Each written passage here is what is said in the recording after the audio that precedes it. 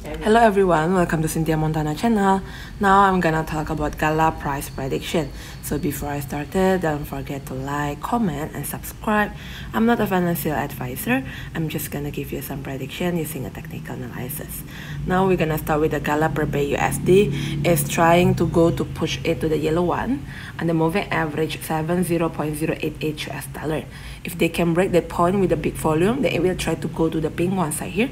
Moving average 25 on the 0.0985 US dollar. For the RSI stochastic, still on the natural position, not overbought, not oversold. So when looking on here, it's still in the sideways places, right? When we're looking in here, the Bollinger Band, right? The Bollinger Band, the price range is only from the purple one, lower band, to the pink one side here, middle band, from the 0.08 to the 0.09 in here. For the daily chart, basically, is still finding a way, right? And you can see in here, this is a green bar, so this only sideways going up. Try to push. If they go down again, then to close this green bar. But if they can go up again, push above this one, above the 0.1479 here, then it will try to go up again, try to make the other weight all-time high on the 0.15 or 0.16, right?